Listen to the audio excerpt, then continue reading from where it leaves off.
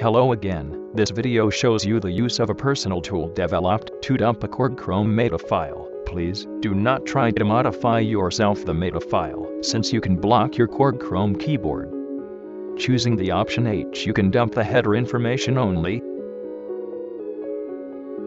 Choosing the others options allows you to dump multi-sample global information, dump multi-sample description with key assignment, and finally, dump the most interesting part, the waveform information.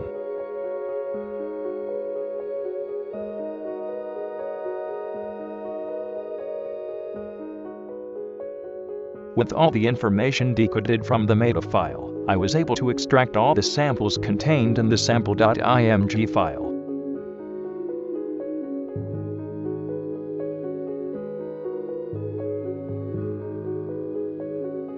Please remember that everything was done only by reverse engineering files. Stay connected.